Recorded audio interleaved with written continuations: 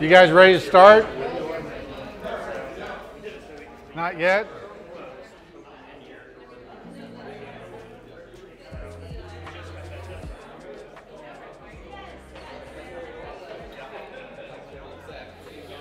How are you guys doing? Where are you from? Here.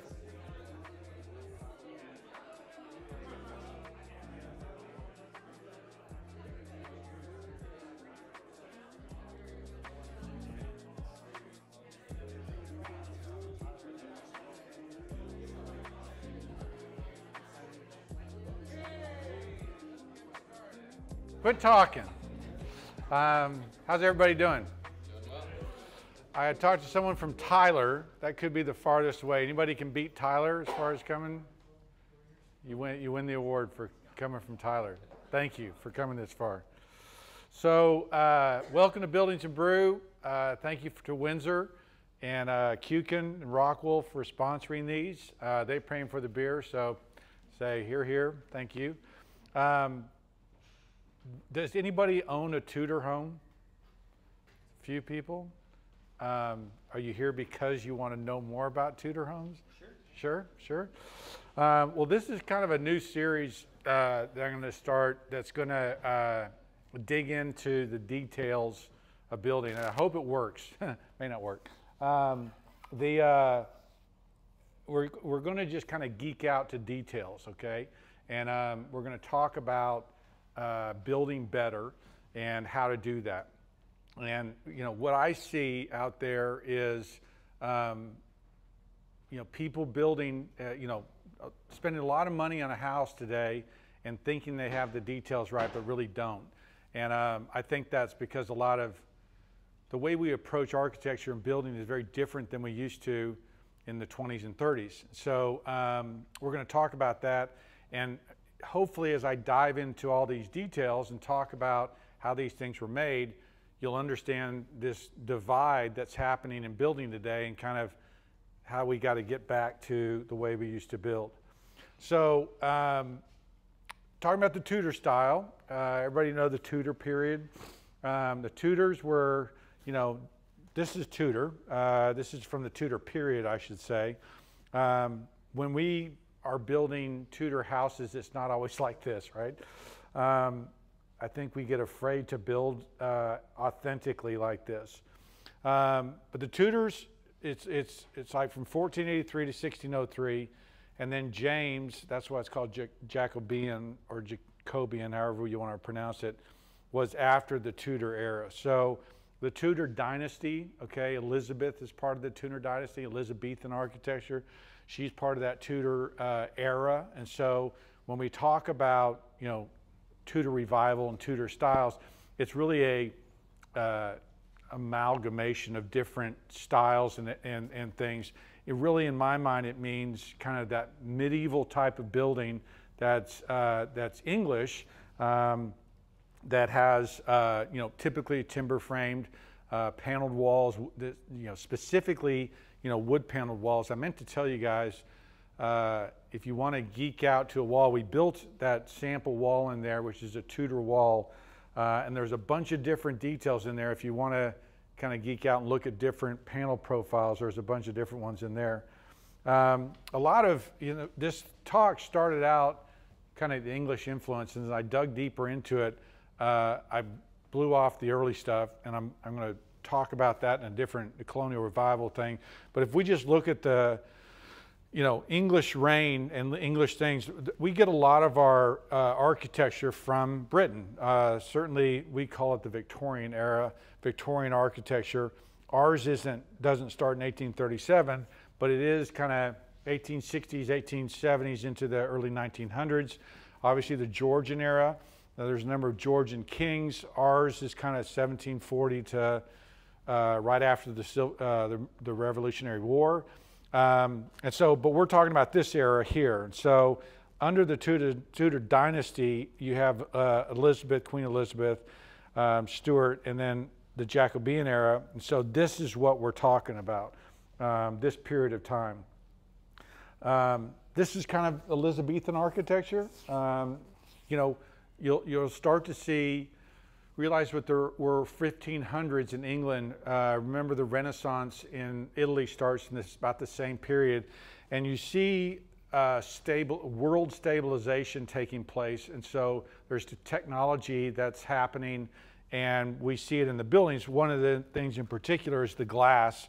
They were never able to do glass walls like this, and it's in the Elizabethan period you begin to see that, and you'll see that those glass walls as a done this way in very nice houses, and then done differently in these wood houses. But the Jacobean period, 1603, 1625.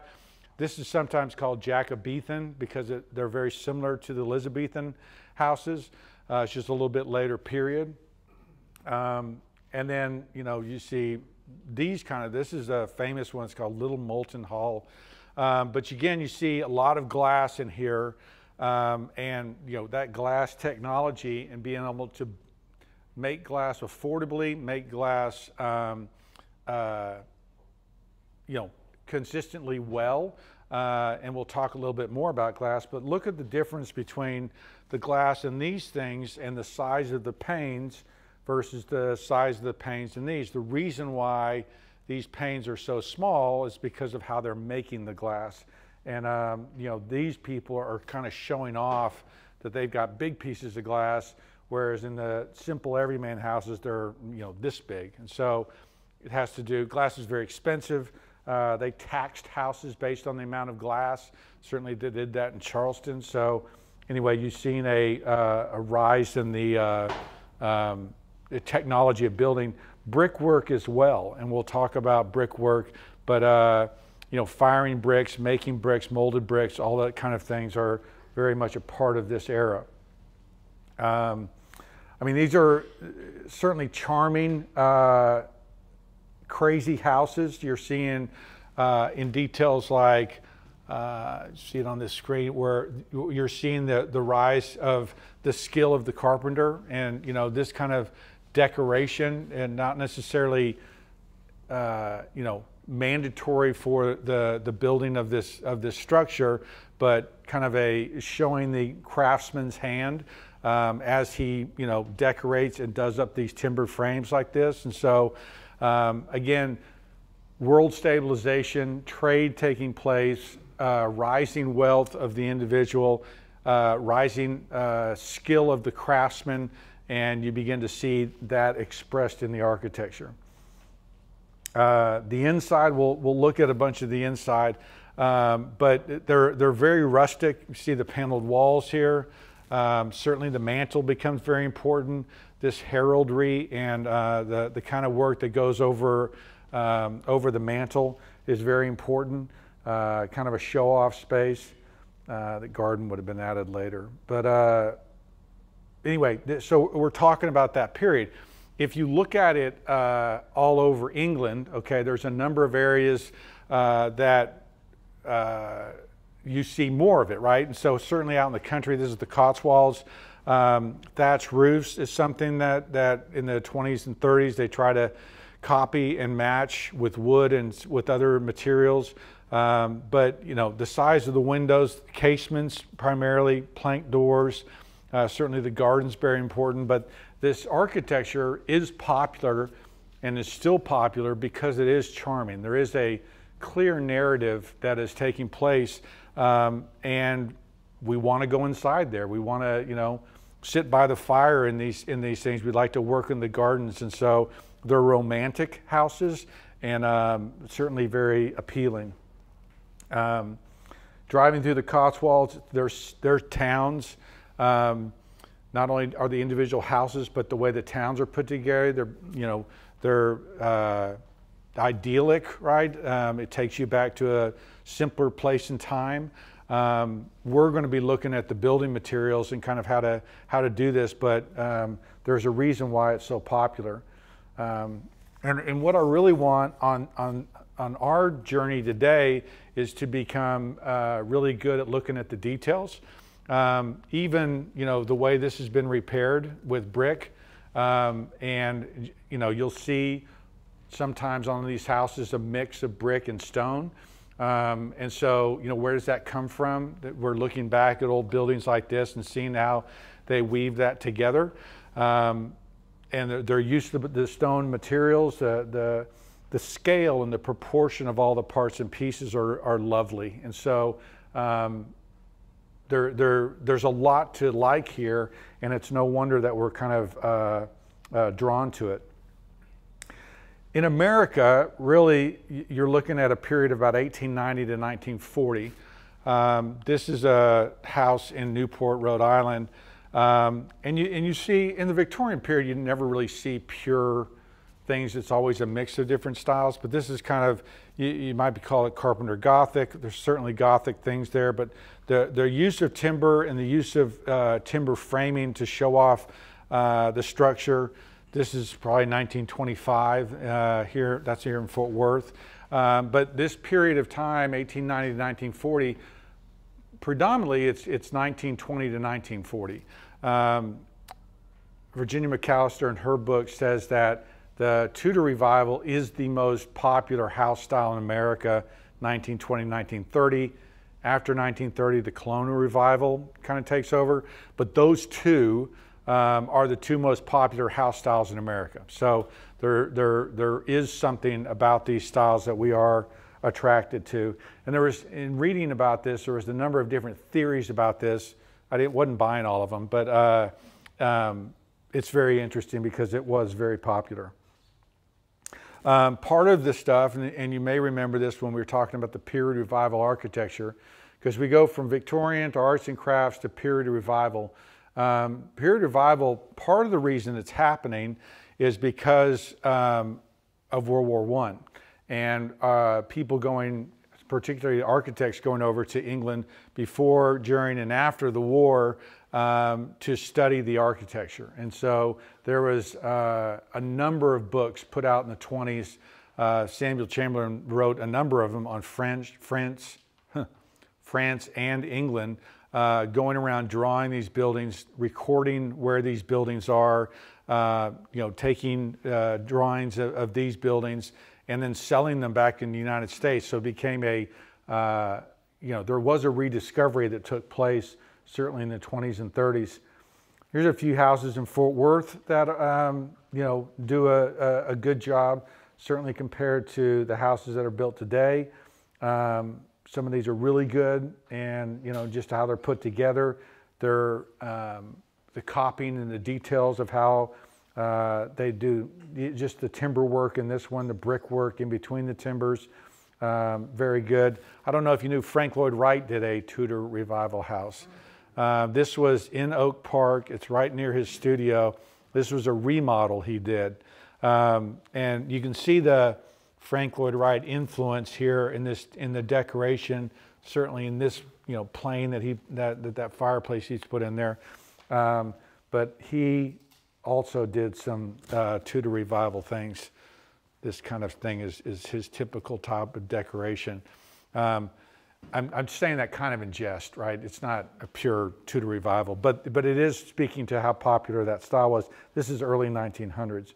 This was a Tudor Revival house that he remodeled, put his prairie spin on it.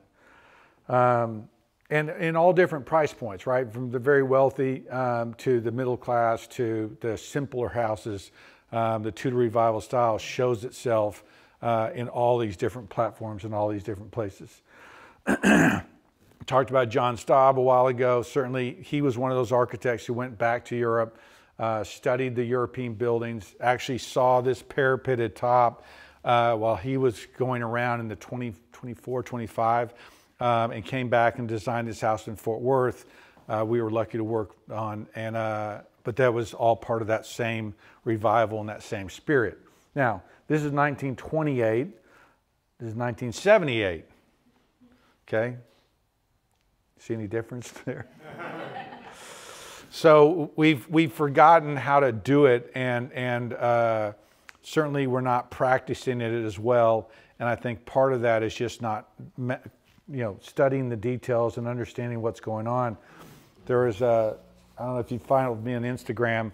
There was a designer who did this house and did the flipper thing on it, where she colored things blue and she did all kinds of weird things to it. And I was just like, well, if you just, this house wants to be a Tudor Revival house. And it's not, but why isn't it? And so I started breaking out all the deals. You know, the wagon wheel, you know, gable end there.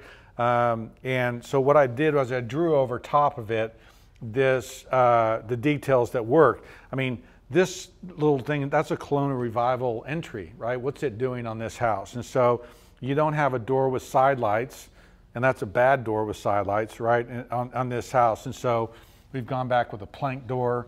Certainly the amount of timbering was just, it's just sparse. And so you'll notice I've gone back with a lot more timbering, a lot more, you know, kind of eclectic timbering. Changed the windows from these plate glass windows to kind of a smaller casement window. Most of the windows are casement. I've got, you know, leaded glass here with the kind of some heraldry in there. I've changed this arch to that 4-centered arch, which is what you'll see of the garage doors, gone to a carriage style garage door. So, you know, this kind of paneling, which is, you know, classical Federal Colonial Revival, you know, I've gone back with a carriage style door. So there are ways to get better, right, at building in this style if we'll look at the original details. And certainly that first house where you saw that timbering everywhere, and you think about this, you realize, yeah, they don't have enough. And so copying and understanding what those details are really can make a big difference on how it looks. Okay, so looking at the past, okay, there's a house I visited in England called Dorney Court. An amazing house. It is, they have, back here, they have a church from the Saxon period, okay? That would be like 500, okay? So really old. Really weird, eclectic building, but for the most part, Tudor, okay? And incredibly charming, incredibly interesting and varied. This is their attempt at the Elizabethan front, right, that you will see inside. But certainly the timbering and all the work they were doing there. This is the inside. We've got this kind of main hall, this kind of paneling on this end of the wall. We got linen fold paneling on the other end of the wall. That's the window I was just showing you. That was right there. So this window is that window right there. You see the way the light comes into this room. There's even a Georgian room on this house. And so you're seeing this narrative I always talk about in this story, that this family had this house and they wanted to do a remodel in the, you know, early 1700s, and, you know, they take this English Tudor house, which we wouldn't really pair this together. They put a very high style Georgian room there. So the house grows and the house changes, and the house has a lot of different iterations and things going on, making it very interesting, quirky, maybe you'd say that, but certainly entertaining. So what I want us to do is, you know, let's start looking at this house and tell me the number of unique things you see here. Just speak out. I'd say the way that fascia is carved out is pretty interesting. I've never quite seen anything like that. This? Yeah. So that's a barge board. It's a carved barge board. Okay, so yes, good eye. That's one. Carved barge boards. That's very important. Style of the chimneys. Chimneys, yes. We're going to talk about chimneys. What else? What's that? Big glass. The glass? Yeah, for sure. We've got diamond glass here. We've got square glass here. Yeah, absolutely. And what we're doing is we are being students of the style, right? We're saying, what makes this unique? What makes this interesting? And you're picking out the carved barge boards, the chimneys, the leaded glass. What else? Right there, is that almost a turret? Or I can't tell if it's curved or not, yes. Well, it's a brick that turns into this chimney, and it's an interesting way they've done it. there is different brick all over this house, and there are different additions that I'll show you that are all over this house. And so the brick is very different. Yeah, timbering in the brick for sure, and all different types of brick infill in here. Far right gable is different than everything. Yeah, I mean, you see the stucco and the things they put in there. A lot of different additions, and that would be part of that. What else? When you talk about the size of the glass, are you talking about, like, so? The individual panes. So those are a lot of little pieces with leaded versus on the bottom there where it's mold. Nope, that's leaded glass too. Yeah, this is mold, okay? There's the Georgian room, okay? How do I know that? It's a double hung window. Everything else is casements, right? But we've got a double hung window over here. So when it's leaded, you consider that big glass? No, leaded, Little pieces, is then small glass? yeah, so leaded glass refers to the lead caming, okay? Which is the thing that separates the glass is called caming. And it's soft and malleable, and I'll show you more details of that inside, but it's very small. And one of the reasons they did this is so they could be more affordable than these big pieces here. But this is, 150 years, 200 years later. And so the glass quality will really change. But we've got, square leaded glass here, diamond leaded glass here, diamond square, it varies all over. What else do you see? The drainage. Yeah, the gutters, downspouts. Yeah, for sure. Look at that. It's almost a turreted downspout or a gutter there. Very interesting. Anything else? The house is, it's pretty symmetrical. Typically, they're not. Right. This one is a little bit more, but that's just the only place you're going to see that because everything else is asymmetrical. Anything else? You guys got most of them. What? That pattern in the shingles. Yeah. Here? No, there's that strip going through the shingles. Yeah, and we'll look at roofs too. So we'll talk about these materials and how they're put together. So first we will talk about chimneys, and chimneys are one of the things that are very highly distinctive about this Elizabethan period. And I want you to notice it because this is an architectural detail that some architects will really geek out at and really attempt to match and copy. But you see this brickwork. Part of this attention to detail on the brick, on the chimneys is because of the brickwork, is because of the firing of bricks, the molding of bricks, and the elevated scale of the masons to be able to make these things. Was it strictly for decorative reasons, or was there an engineering reason to shape them like that? It appears to be decorative, and you'll see more examples of that. And this form coming up out of here, and then the breakaway of these different parts and pieces, you see that kind of a interesting attempt at it here, right? Where this kind of mass comes up and then it goes into this varied deal. But this is you're looking at a, ornamentation as much as function here when you're seeing these chimneys put together like this, and how they're made. We'll see some examples. This one's kind of a diamond pattern, but we'll see circles.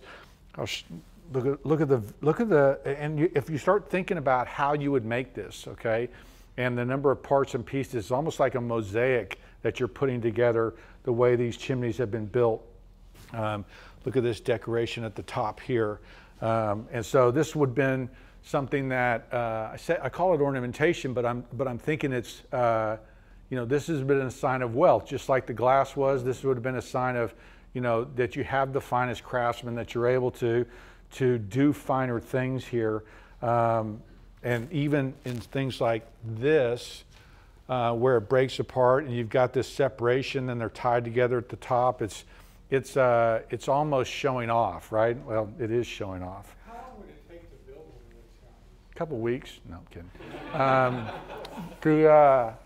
Well, building the house in this period, it was years and years. It could be decades for some of these houses. But I mean, look at the brickwork there. I mean, and you think about each one of these chimneys has a different pattern, a different decoration going on. You see the diamond patterns here. You see this Flemish bond going on. I mean, again, you're looking at a skill and a craft of these people putting these things together that, you know, it's a high skill, it's a high deal. If you've been to Hampton Palace Court, Hampton Court Palace, whatever it is, this is, you know, you see some of these chimneys up here and you see kind of the highest form of this art. And then I think about building that and realize that each one of those is a brick, right? And so it would have to be, you know, laid out almost in clay, right? And then fired, okay? And so, and then those things would twist and warp. And so they might be using softer bricks, like a molded brick or rubbed brick, where they'd actually take and actually shape the brick after it came out of the firing. But, you know, high skill, high art, when you think about, you know, these being individual bricks there, it's pretty impressive and pretty awesome. So the brickwork and chimneys are a big part of this period and this style. Windows.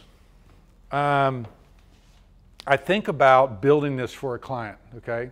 And I think about if they say, well, I want to do a Tudor house. My first question is, well, do you really want to do a Tudor house? Or do you want to do a, you know, Tudor house? And when you start looking at these details, and I think of my client, and you know, the fact that these aren't really laid out very symmetrically, and you know, there's small pieces here, and these are very rustic, you know, very rustic pieces. And so you know, these are set in between the beams, and then I sit there and go, well, how would I make that so that it shed water, so that it didn't, you know, leak? How would I do it? But yet I want to copy this authenticity, and you know, this beam being carved, and then these individuals being shaped. Anyway, I start. You're hearing how my mind is going into this, and really you have two types, right? This would be on a simpler house, you know, wood muttons, and then in a nicer house you have stone muttons, right? Stone mullions. They're mullions, the things that are dividing the windows. Muttons are the bars that are in the glass, like that's a mutton. These are mullions, okay? So you have this variation. And one question you have to ask is, are we building a manor house, right? More like this, or are we building a cottage? And so you'll see quite a bit of variation between those two different pieces there. But think about this house later, because we're going to look at a case study, and I think they might have come and visited this house when they built it. Right? So you've got some decisions to make. Look at the variety of glass here. Got diamond glass, square glass. You got this decorative glass. All kinds of different patterns and lights going on here in this one window. Is that too funky, right? Is that kind of too much? A little bit. But then we come inside and look at this. Okay, this is Dorney Court again on the inside. Look how this is made. So this is one of the structural members. And this is crude, okay? So this is something that is, if you were going to make this, you'd almost make it out of, you know, antique timbers that had twists and movement to them. Notice that, you know, there's a piece of bark, that's a piece of wane in the wood, right? So it wasn't like they, you know, everything came perfectly, you know, good from the mill. You can see where they possibly had shutters in here going over these windows.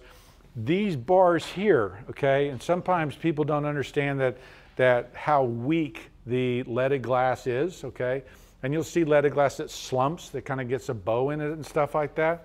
These bars, okay, reinforcing bars, they still use them today, but they have to do that, and they weld. See that bar going across there, and then this bar going up? That would have been to keep the glass from slumping.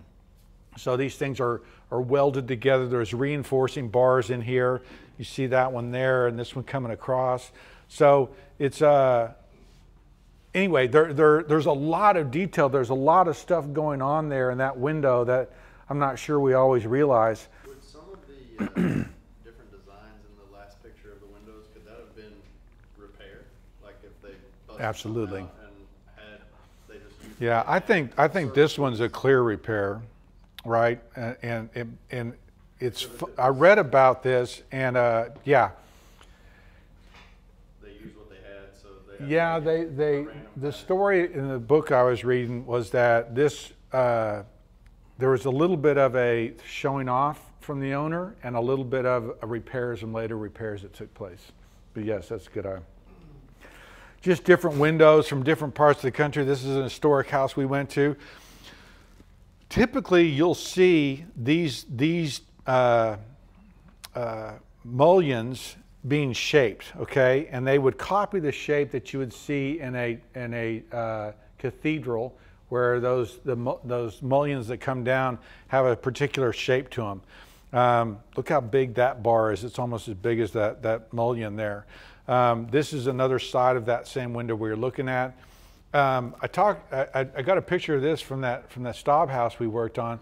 What Staub did is, see the purples and yellows he did in there? Now, why do you think he would have done that? So one of the things that happened in early glass technology was that they never really had the formulas perfect, right? And you'd have an individual craftsman making glass, and if they didn't get the sands right, if they didn't do the heat right, the glass would come out tinted green or tinted yellow or tinted purple. And so you have these imperfections in the glass, which is what Staub was doing on this 1928 house, but he saw that in these houses here as repairs happened later, that they would come back in, 50 years later, try to repair it, didn't have the glass that matched exactly.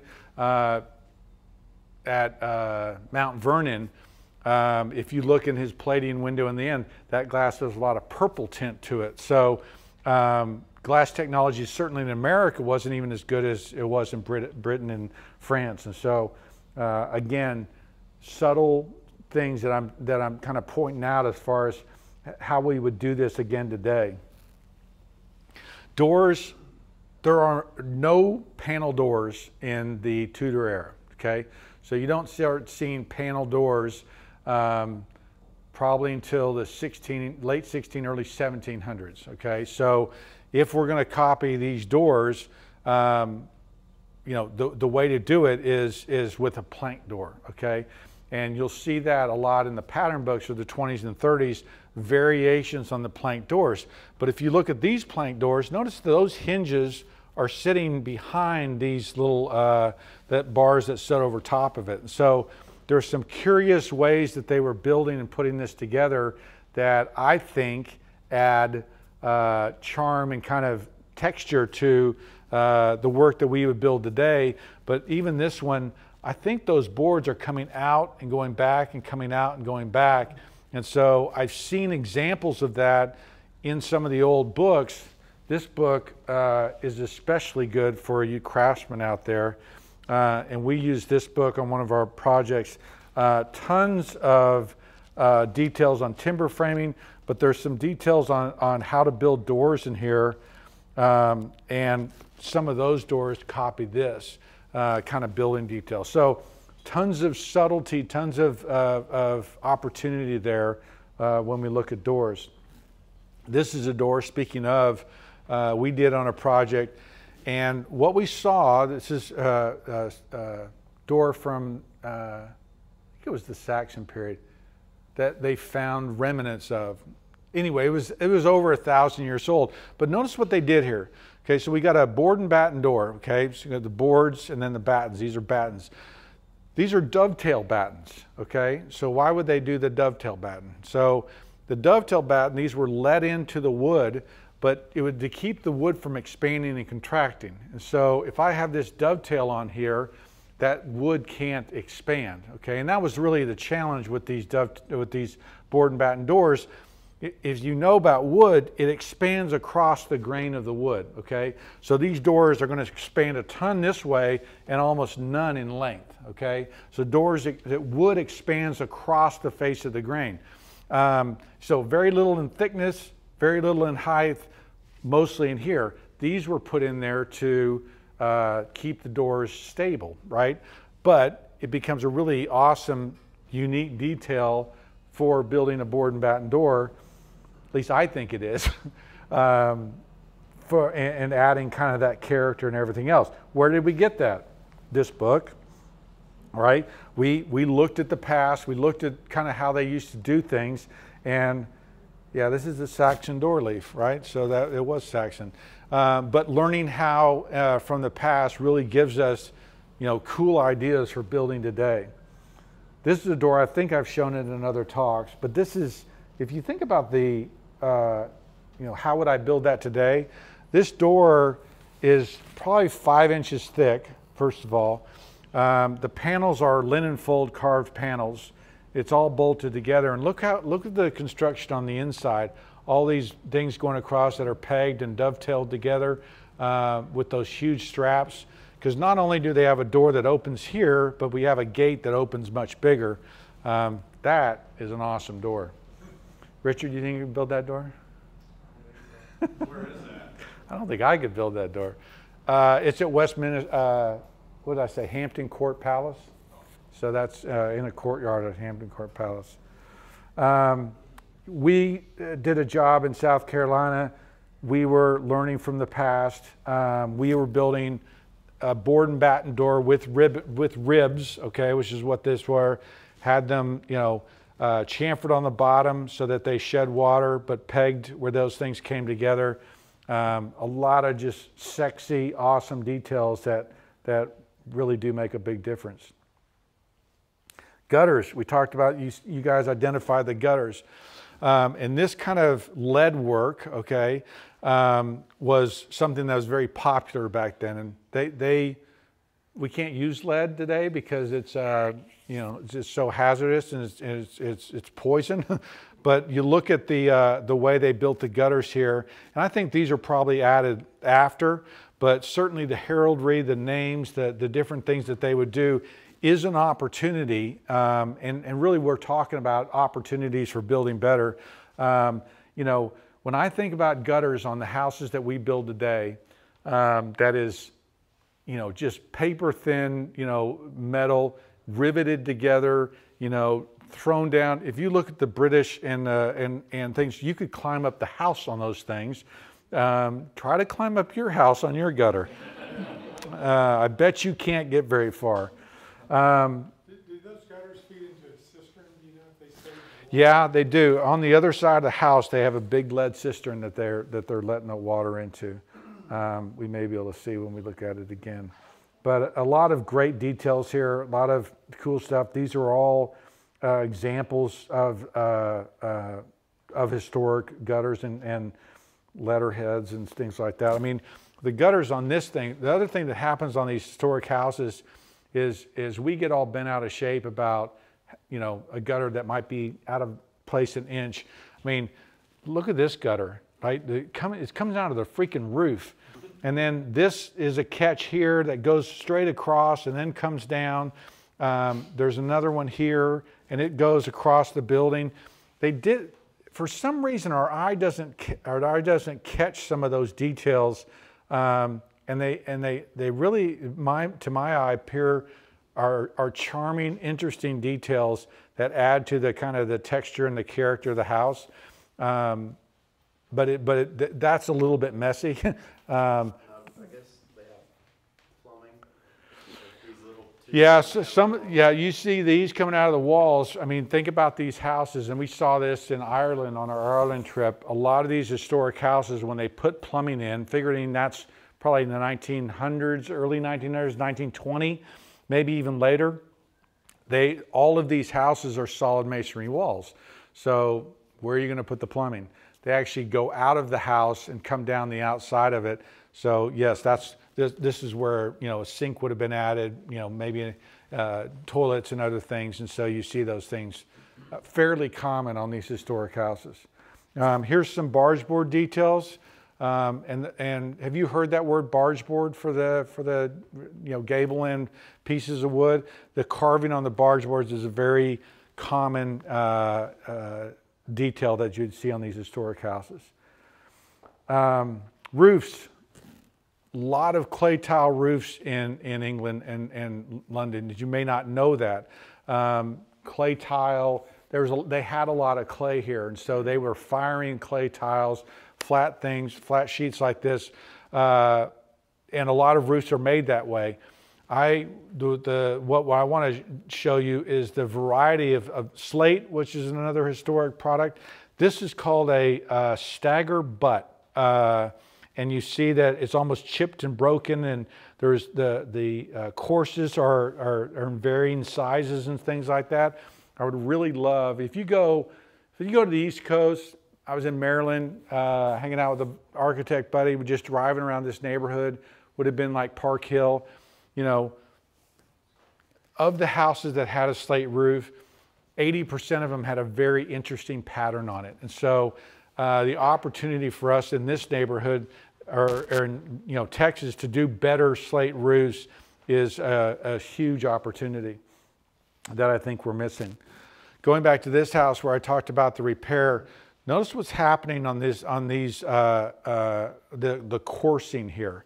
You've got big wide coursing here, and then up the top you have very thin coursing, and that tends to be a popular detail, right? That was done historically. This is a 1925 house where they've done the same thing.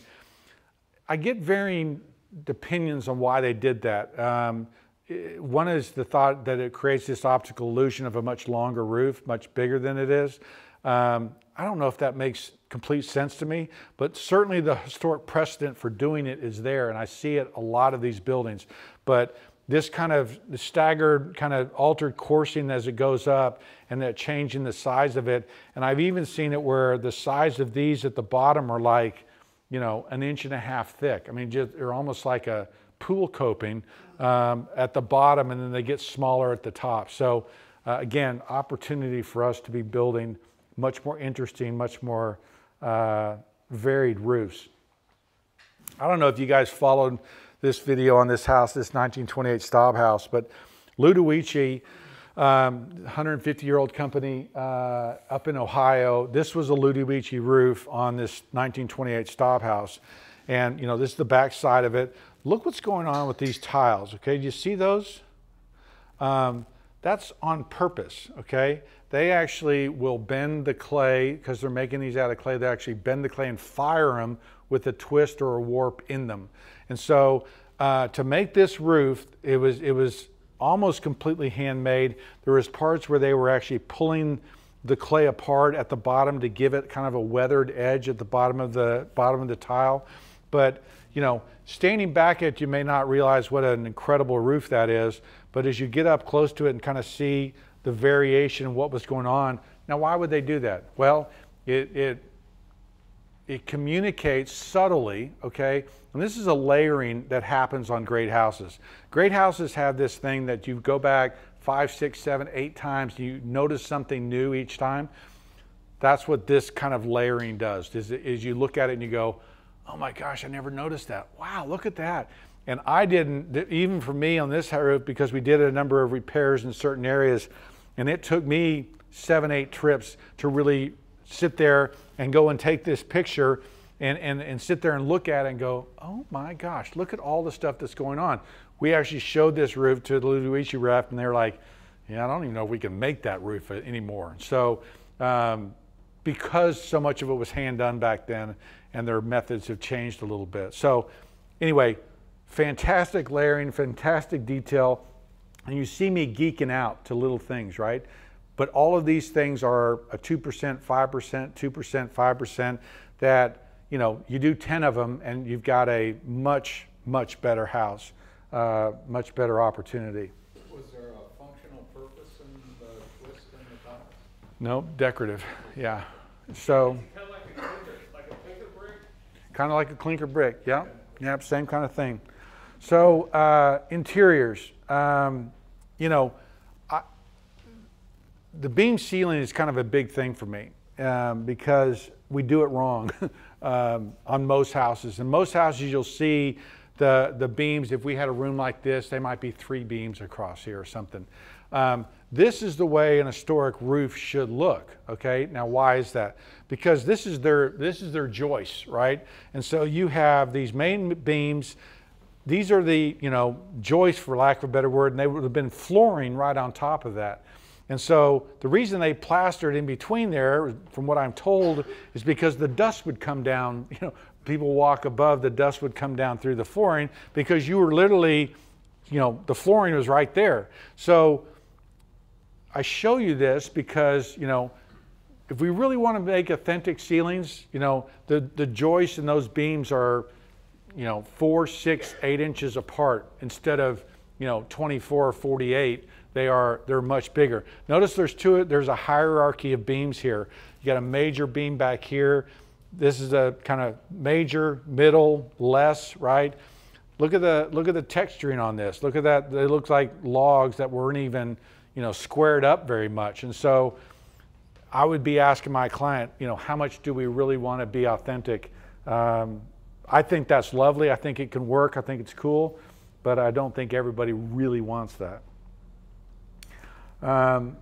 This is a paneled wall at the Victoria and Albert Museum in London.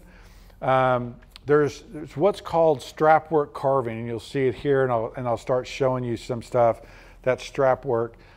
If you look at that wall there's a pilaster with some strapwork carving, but that's something that's the way the English made. The English were really the only ones who were making walls like this. The French didn't. No one else was making these oak walls that were, kind of paneled out like this. And there's a unique paneling that takes place. Notice this mantle, heraldry, carving, and the way it goes, because we're going to look at a bunch of different mantles too. This is that linen fold panel back here on that wall, that Donny Court. This is at the Philadelphia Museum. And I'm showing you the variety and the different types of paneling that takes place. But this kind of proportion, right, is about as big as it gets in the houses that I've seen. This is the strapwork carving. You see it here. Notice too, we're talking 1500s. There is a crude classicism that the English were practicing here, where you've got the pilaster, a pedestal, an entablature, okay? But it's weird because your architrave is very small. You've got a big frieze where your decoration goes, and then this really isn't a classical cornice. So it was like the craftsman understood and had seen that kind of stuff and go, yeah, we can kind of do that. And they did this. It's just, it's an interesting note. And again, kind of the subtlety, interesting historically to me, why did that design end up looking like that? And it's that crude classicism. This is another historic house. What I find as I go around looking at these things is all kinds of different ways of making the panel. This is called a mason's miter, okay? Called a mason's miter because the craftsmen, the carpenters, learned it from masons. Now, a mason, if he was building a stone pedestal with a panel in it, he would slope the bottom of this deal when he carves it out so that water didn't sit there. Certainly on the inside of a building, you don't need to do that, but they were copying this detail. The other thing that's interesting is that your panel mold comes down the side, right? But they had to carve that detail into that sloped section. So you had little carved sections that would catch this panel mold as it came down. A very unique way of building, but there's huge variety on how these things are put together and how they were organized. This would be a very simple mantle, right? You have the stone around the inside, brick in there. This certainly is no heraldry, but the way they've carved that panel is very unique and different. This is again at the Philadelphia Museum. Instead of linen folds, all of these panels have this. I believe that these are family and cresting kind of things that was taking place there, but you see a wide variety of that. This is also a weird way of laying out linen fold panels. These panels are different from these panels that are different from these panels. Notice what's happening on this column. You've got a pedestal here. You've got a fluted and an interfluted fluting taking place here. Really no capital, really no entablature. Again, just kind of quirky and odd. But the way they've elevated this kind of main fireplace thing, again, I would think I'd be showing this to my clients, kind of saying, hey, what do you think of this? Do you like this? Oh yeah, that would go great, and back in a simpler room, not in the main room. And so there's just, I'm sharing the way my brain thinks about this. Certainly showing you the patterns of linen fold. I had Vossel carve this. Showing the different ways of carving linen fold. And the way they would change these little patterns here, or the way they would change the way they understand the idea of the linen fold is you take linen and you drop it, and the way it folds as it drops down, right? You take a cloth. That's really what they were trying to show here. Linen would have been a very expensive material at the time, but you see a lot of variety there. Pass that around if you guys want. A lot of variety in the way that those linen folds are done. Talking about mantles, this is that strapwork carving, which is pretty typical.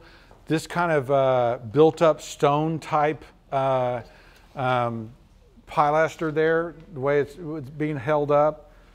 This is kind of a, in between. You don't have the main, heraldry and the lions and the kings and the crowns, but you do have this decoration and these elevated details. You'll see that we have this kind of overlaid, kind of laid on carving on our panel around the side here, but we're looking at the past and kind of carving that. These would be very high level carvings and mantles, but you see the variety there, right? You see very simple with linen folds, very high end here. The way they're laid out, all in this Tudor area. Stairs, this is the era before the tread and bracket and baluster that happens in the Georgian period. If there are balusters, they're more like this, kind of the fluting that matches itself on either side. This kind of finial or pendant is very popular at this time. So you see the drop that comes down in between. You see this thing that goes up and the carving that happens there, all part of that same period. This would be a typical stair at this time. When I was reading about the English stairs, if you've ever been to England and walked up in some of those towers where you're in a tower and you're kind of doing this stair thing, right, where it's everything's stone, this is the kind of stair that comes after, okay, is that you start having this freestanding hall, you start having a place where you can have this kind of thing. The walls are coming down, you're not fighting wars anymore.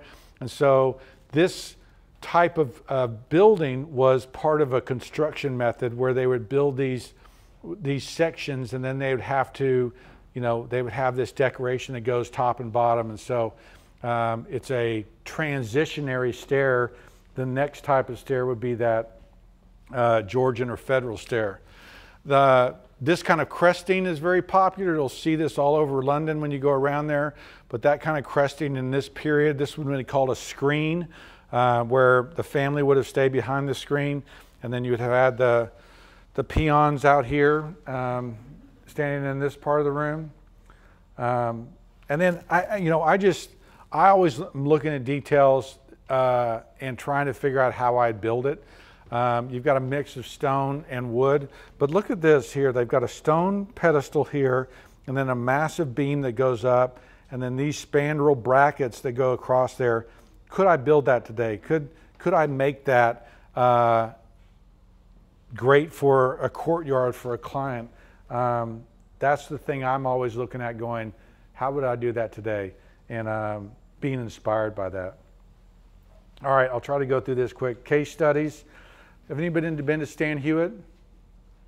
Stan Hewitt? Anybody? Anyone? Ohio. This was the home for the Goodyear tire and rubber guy. 65,000 square feet, masterfully done. Look at the chimneys, right? Look at the carved barge boards, leaded glass, right? They did a lot of things really well here. Look at that little, the way that that gutter goes out around there. Quirky gutter details. A lot of really good things here. Here's that entry piece I was showing you. Hey, remember that? Where you have the tower and then you have this entry piece. But nearly everything inside here is just incredible. The Great Hall, of course, looking back. Look at the way they did these column clusters. Look at how tight those beams are together. Look at the size of the paneling, the plank door, and how they did that. Just really, really well done. Great, fun place to visit. I talked about that strap work, right? Strap work ceilings, maybe you've seen this. An excellent way to highlight and elevate a dining room or something like that. This is their dining room. Around the outside over the paneling, they have the Chaucer tails in this panel above. You know about English arts and crafts and the paneling that goes up, kind of 3/4 up to get the wall. That's where kind of this design and heraldry comes from. Is that kind of proportioning in the room? Because the panels were originally put into these rooms to stop the cold from coming through. And so it would have been part of kind of how they heated and kept things from being too cold. Great details in there. This is in the basement. Notice the beamwork. Notice the stairs, right? They've done those solid. This would be a closed stringer, right? There's not that open stringer is a later period, but the way they've got that kind of strap work scrolling pattern.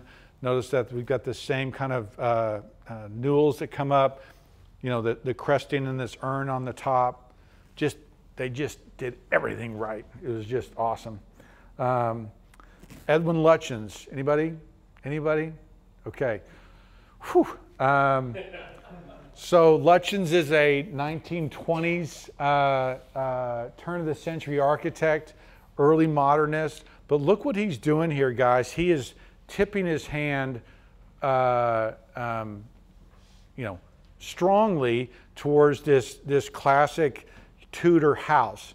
And you notice it in the size of the windows. Look what he does with the chimneys, right? He's taken a little bit of a modern twist to that chimney design, but certainly that form is exactly the same. He just doesn't have all the ornamentation, but I think he does that on purpose.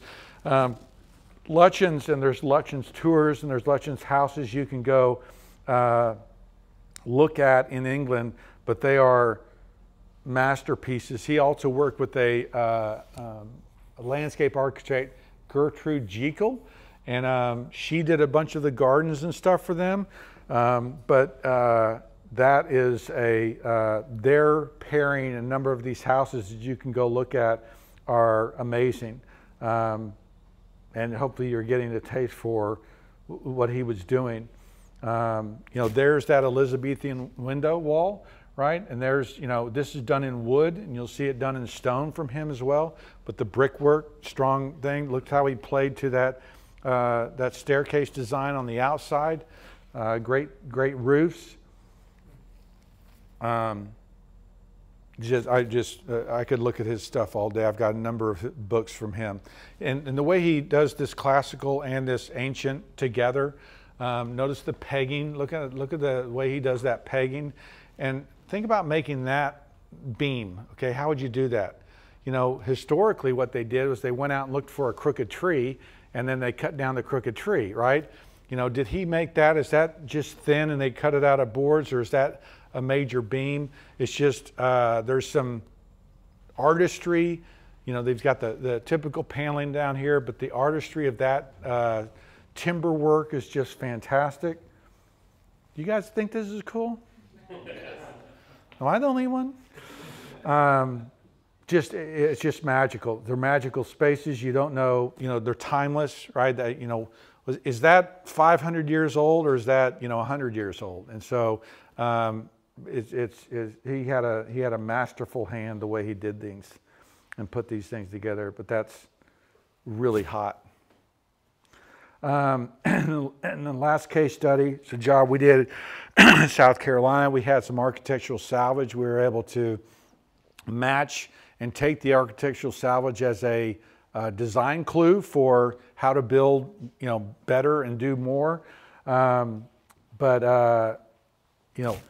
This was, a lot of this work came from the Pabst home in Michigan. The Pabst, there was a woodworking firm, famous woodworking firm in New York called Herder and Herder, or Herder Brothers, and they worked for a lot of the big name architects and they were a woodworking firm. They had a ton of carvers, and for 20 or 30 years they were kind of it as far as how you built things. But again, you have this kind of crude classicism. Simple architrave for frieze, a fluted frieze, and then this cornice here. Heavily ornamented pilasters here. Great beam ceiling. Really good stuff. You notice that this turret molding is something that we found when I was at Stan Hewitt. That has a great, sexy molding to cap off a back hall like this. The groin vault, very appropriate to that thing. This is called a 4-center arch because you've got these different circles and different radiuses all coming together. A lot of fun details, pegging in the woodwork. And this is what we were able to do there. Hardware is very important. Notice we've got rim locks here. I think that's kind of just the jewelry, kind of an extra piece that you're able to lay on there that works. Takeaways. I think that the opportunity to build better overwhelms me. I look at, you'll know if you watch my videos, I'm always talking about telling a story and a narrative. And what I'm showing you today is making your story richer, right? It's how you infuse better details so that it's just 10 times better. And why people want to keep going back to a place, because there's this layering in these details that are so great. In order to be successful, I do want us to be students of the past. I do want us to be able to look at the past and figure out where to go. There's examples of books, the Slate Bible, if you want to see examples of different slate roofs, this English carpentry book. There's a whole book on brickwork from the English period, 1450 to 1750, right? It's just a lot of these good books were produced in the 20s, and they did a better job of studying the past at that time than I think we do today. I think travel is hands down the best way to do that, and you don't have to travel to Europe. Go to Stan Hewitt. It's in Ohio, right? Go check it out. Go look at some of these great houses where they did it really well. Yeah, let's raise the bar. It's time to stop building crap. These are good examples, right, of houses. This is 1920s of ones that were really done well. And if you study these details, that's even a better start if you can't go. Resources, this 1920s plan book from Dover. Dover Publications has published a number of historic plan books, but they've gone out of print. So you might have to go to eBay to look for them, but just go into eBay and do Dover Publications architecture and just see what comes up. The design books I'm talking about, there's one called Tudor Homes of England, kind of the best resource. It's a very expensive book, but it's worthwhile. Tons of research done in there. The builders magazines of the 20s, the architecture magazines of the 20s. Look at the cover of that, 1931, right? Just if we could just build that again, I'd be happy. And this is some of the plan books and some of the details that they offer in these plan books. Interesting, Elizabethan as interpreted today, right? Is that Elizabethan? Kind of.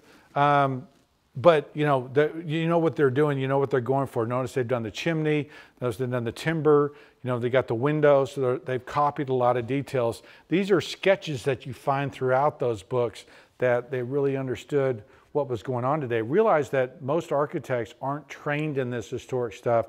So to go to an architect and expect to get these details, it's rare and it's hard. Again, just more details great details of how to build charming, wonderful houses. Any questions? Did I put you to sleep? What's that? What's your favorite design? Is it Tudor? No, probably Colonial Revival, which is in the spring. Good segue. And it's probably because I studied at North Bennett Street in Boston, where we studied those houses and studied those details. But yeah, I mean, this would be number 2 for sure, especially when it's done well. It's just magic. It's magic. Want to thank our sponsors, Windsor, Rockwell, and Kukin. Yeah, go ahead. How old is that one?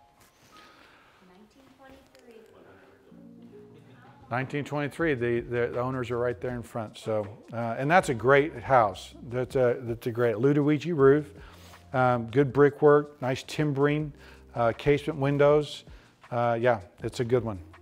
For the Ludovici roof on the stop house you worked on, the custom details, you said the company is in Ohio. How much of that would have been done in Ohio and brought down? All of it. Done on site? All of it. Oh, wow. Yeah, all of it. Earlier today, you were talking about, or tonight, you were talking about the slate roof and how at the bottom of the roof, it was almost the size of a pool coping. Wouldn't that be because of weight being distributed through the gable? So you would have the heavier ones at the bottom because you wouldn't need to have as big a beam? You understand what I'm? Well, I mean, if I understand your question, quick answer is I don't know. Okay, let's be clear. Why they staggered them and why they have a small reveal at the top with a smaller slate and a bigger reveal and a bigger slate at the bottom. Well, it would be part of that, but that doesn't explain like weather resistant, and it doesn't explain like, you know, keeping it dry. I don't think. Right. It seems to be a visual trick, but it seems weird that they would, you know, 500 years ago want a visual trick. You know, I think they would have been thinking function, and so yeah, I don't know that yet, and so. Could be for watershed. If you get more water volume at the bottom of the roof than at the top, possibly. Yeah. You're gaining shed all the Yeah. way. So it would, so it would sticker at the bottom, it would weather more. I don't know, I mean, I've never seen it before. Yeah, I mean, they don't really have ice in England like we would have, or heavy snows, and so snow, but not like we do, where it, you know, it's the snow would be on the roof for 2 months, right? They don't have that issue. Anyway, it's curious and fun. Any other questions? Clearly, there is a love for all of this, and you say, let's raise the bar. How do we get everybody on board with raising that bar? You know, I know you and what you love, but, you know, how do you make it affordable for people who also love it but may not be able to afford?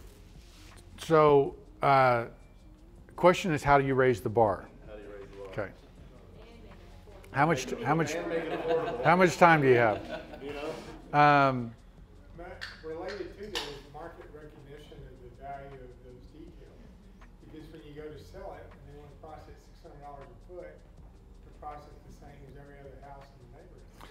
Well, I think, you know, one reason we work for wealthy individuals is because they can afford that and they like that. Now, I don't have a problem working for wealthy individuals because I feel like they are raising the bar of craftsmanship. I feel like they are giving examples and allowing us to share better ways of building. You know, I think if we back up and look at building over the last, you know, probably since World War II, you know, when they were building the ranch style houses as cheap and quick as possible, that had consequences that led to the McMansions, right? Led to house styles that aren't a style. Like houses aren't a style today. They're gables, right? And so, you know, so one, we are in a period of time where there's a glut of design, good design in housing. my belief is that when a house is better designed and better designed, let's just start there, people will pay more for it. You know, people pay more for an Apple stuff, even though the technology, the iPod's the same thing. Remember when the iPod came out, but their design was so cool, you paid more for it. And I think that people will pay more for good design. Now, the second piece of that is that you have to, you know, I love when craftsmen come in here because I want to encourage them, encourage everybody, let's raise the bar, right? So that more people can share this, right? And more people can do this. And so, how do you raise the bar? Well, it's like turning around a cruise ship, right? You don't do it like a speedboat. You do it very slowly. And so you do YouTube, you do, you know, Instagram, and you say, look, this could be better if we just did these 3 things. And so it's a slow process, but I think when it's done right, people go, oh yeah, ooh, yeah, I like that. So I didn't answer your question, but the as a craftsman, I'd rather build something like this than a new house. I don't yeah. want to be anywhere near one of those. Well, I mean, I've said before, you know, if I had, you know, $300,000 and go buy a house, I would never buy a new house, ever. They're terrible. Can I offer you something, Brent? I mean, just to help answer that question, it's education, right? I work for Windsor One. I spend my whole day trying to educate people on the importance of craftsmanship. So as craftsmen in the room, it's our job to educate our customers. Hey, you want a house? Let me show you what you really want. No doubt. And I think people are surprised that I'm educating my people and my clients all the time. That's all I do I mean, oh, we can do this, we can do this, we can do this. You know, let me show you what the opportunity is and then let you decide. And so, but you're right, it is education. And yeah. Yes, and the unfortunate thing is, on houses built in the 20s, over the years, they've been absolutely butchered. by Sometimes, people yeah. Who absolutely had no idea what they were doing. And I'm not even talking craftsmanship, I'm talking basic building, you know, where my house as an example, when we started redoing the bathroom, we found somebody had sawed through the floor joists. And the room was essentially going like this. Why would they do that? Well, I don't know, but somebody seemed to think it was a good idea. Well, the flippers are a problem, Yes. right? HGTV is a problem. And so Absolutely. they're not educating, they're No, they're putting whatever they're doing. patina on it Yeah. and telling you it's good, and it's not. I'm sorry I've kept you a little bit late. You're welcome to get more beer and food. Thank you guys for coming.